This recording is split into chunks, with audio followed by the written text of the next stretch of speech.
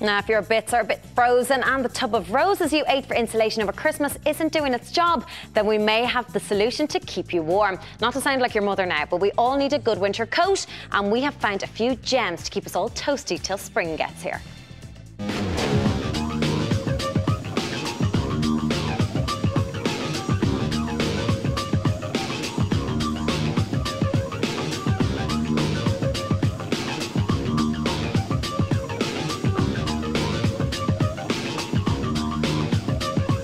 Well, Angela, today I'm not so dressed for the weather, but you're going to tell me what's in the trend when it comes to winter coats. Absolutely. We're looking at 4 different coats today. So we've got a bit of colour, some classic little cuts, and just nice little mix of coats for the winter time. Great. Now, we really need them because it is freezing outside. It's totally hot water bottle season. Absolutely. What's in look number 1?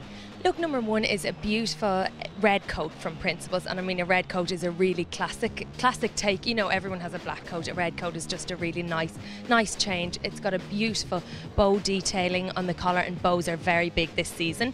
We've just belted it up with a little black belt with a jewel tone on it, and then we've just kept it very simple, black tights, lovely little boots, and that's it. And Angela, look number 2, we've got our Bet Lynch look.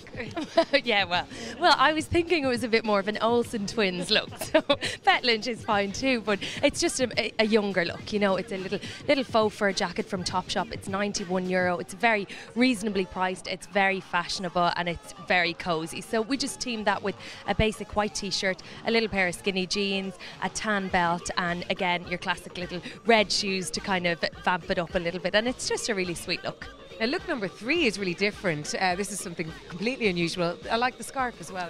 Absolutely. This is again a more sophisticated look. It's a little pea coat from Whistles, and Whistles has been relaunched, so they've a lot of different styles, and the pea coat is a very classic little look, and it's in an olive. It's a really good colour for Irish skin tone, and then the little bright pop of colour on the scarf just really brightens it up a little bit. And then the zany tights. Are we going to be wearing wacky tights? Absolutely. The tights have been seen all over the catwalk. Cavalli, D&G, all of the big designers have really gone for it with tights. Chanel, we've seen jewel tone tights as well, so definitely pop a bit of colour in, especially with a classic cut like that. It just adds a nice little contrast, so the purple tights are definitely cool.